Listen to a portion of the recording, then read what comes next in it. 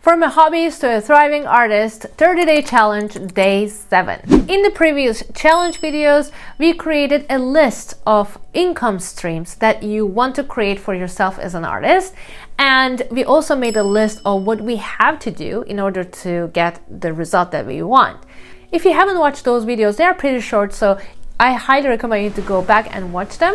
What we will do in this video is dividing that income stream into 3 compartments, into 3 steps.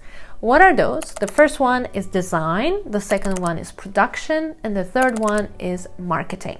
This can be applied to anything. For example, if you chose ebook, there's a design period, there's a production period, there's a marketing period.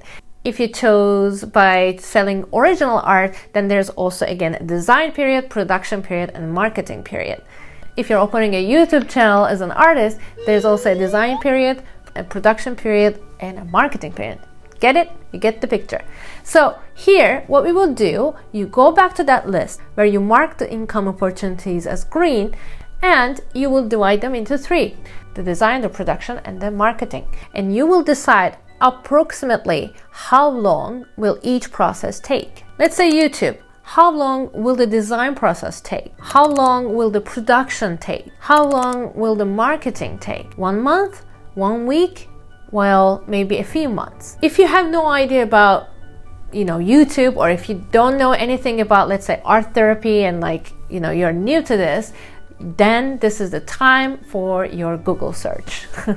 You will do some research and then you will come back tomorrow. Tomorrow in this challenge, we will create a yearly plan.